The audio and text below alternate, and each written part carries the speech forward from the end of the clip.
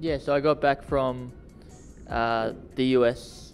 I think I was back for 2 days, and I was enjoying myself eating some KFC and at my kitchen table, and I got a call from a manager saying that they just had the UFC fighter meetings and also the UFC meetings, and yeah, they want you to fight for the title. So I was obviously surprised, and a few things went through my head. Number one was my dad predicted that this would sort of happen, so I called him an idiot at the time, so I sort of had to apologize to him. And the second was, do I finish the KFC or do I get on my diet straight away? But ultimately, I decided to finish the KFC and deal with my weight after.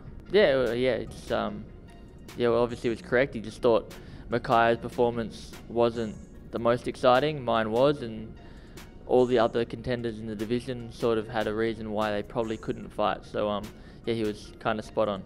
Yeah, I've been watching Pantoja well before he got to the title. I thought he was a very good fighter, obviously, and I see myself fighting most of the people in the division anyway. So yeah, I definitely saw the fight happening, and it's come around for a title shot, so I'm excited for it. Yeah, I think his biggest attribute is his determination, and his unwavering will. He's gonna, no matter what's happening in the fight, if he gets tired, if he's hurt, whatever, he's going to be looking for a way to win the fight.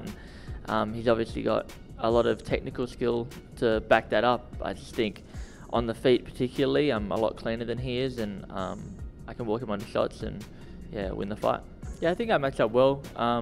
I think he is likely to be stronger than I am, but I'll be better and be able to use my range on the feet.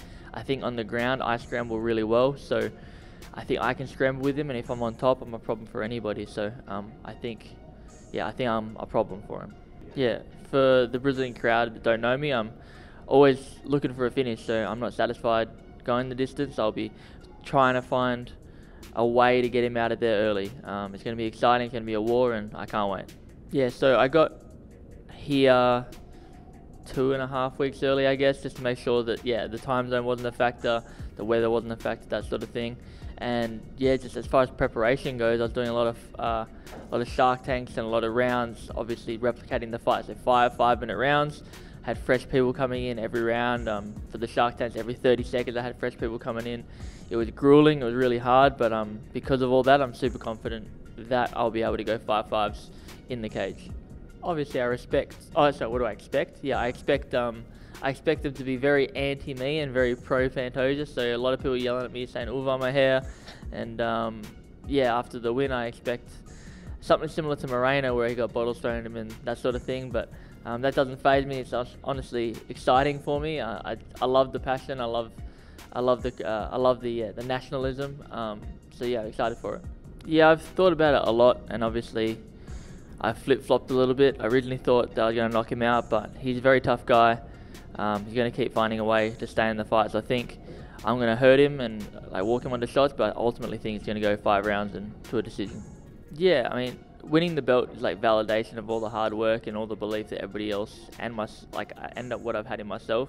I think more than anything, I've wanted to just be the toughest guy in the world, and so the belt is cool, but beating a guy like Pantoja in Brazil, in his home country, I think that's more special than anything else.